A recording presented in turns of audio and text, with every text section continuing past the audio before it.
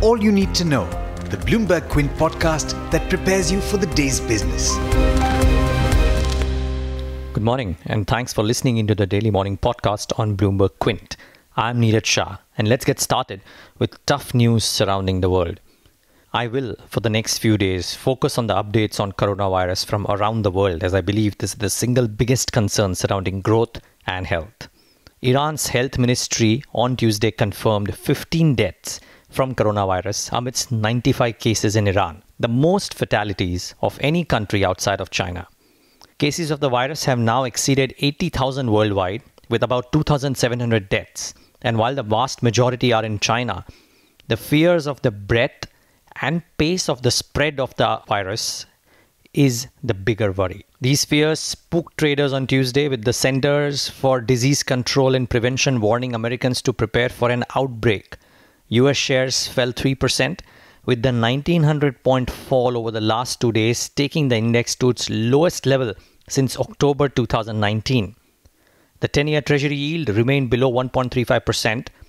Volatility gauges spiked, sending the CBOE VIX surging past 30 levels for the first time since 2018.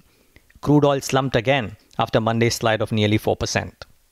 The global trade suffered its first full-year drop since the financial crisis in 2019, as the weaker world growth and a manufacturing recession took their toll.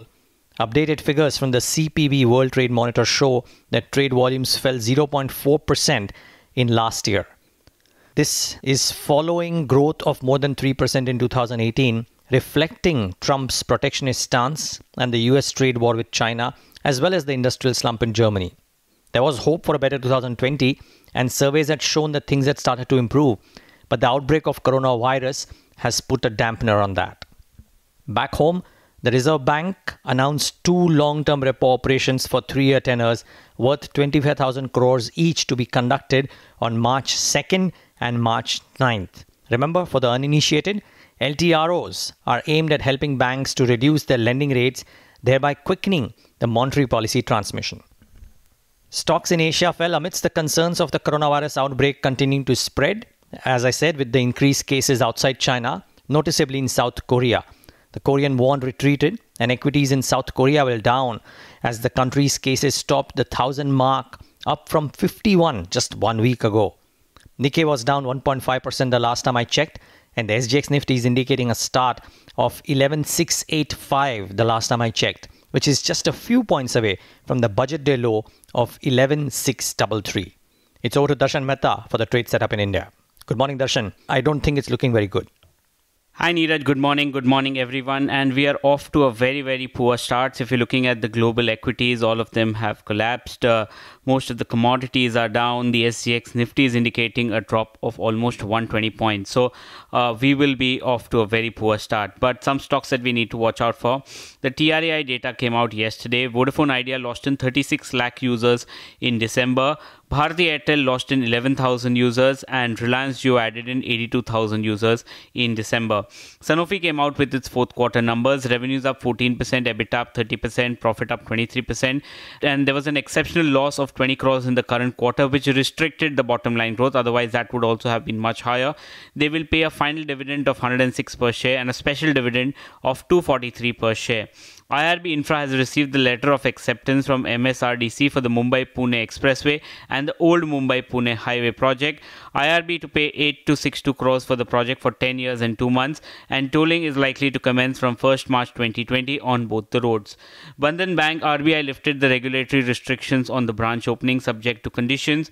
Bandhan Bank has to open 25% of the new branches in unbanked rural areas as per RBI. Goldman Sachs believes that the move is positive as it will support growth and liability franchisee. ICICI Securities had an analyst meet. They see opportunity for customer value add in offering new products related services. The new products include overseas investments linking to select third-party boutique advisory firms and commodity trading. They have said that the focus will remain on customer retention and targeting. In terms of bulk deals, yesterday India Cements was up 18%. Kopi Kishan Damani bought in 85 lakh shares, which is close to 3% stake in the company at 82.7 per share. Godavari Power and Ispat, they have started the rolling mill, which has a capacity of 4 lakh tons per annum, and iron ore beneficiation plant, which has a capacity of 10 lakh tons per annum. Both of them have started. Couple of brokerages. Morgan Stanley has raised SBI's target to 375 from 330, maintaining an equal weight. They've raised the target to reflect better performance at the subsidiary level and valuations roll forward by 6 months. Goldman Sachs has downgraded Page Industries to a sell from a neutral and cut the target price to 18,370 from the earlier 20,492.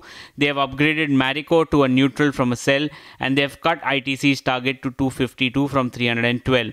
Macquarie has also downgraded Nestle to a neutral from an outperform, but raised the target price to 15,640. They've raised HUL's target, but they've cut the target price on ITC, Marico, as well as Godrej Consumer.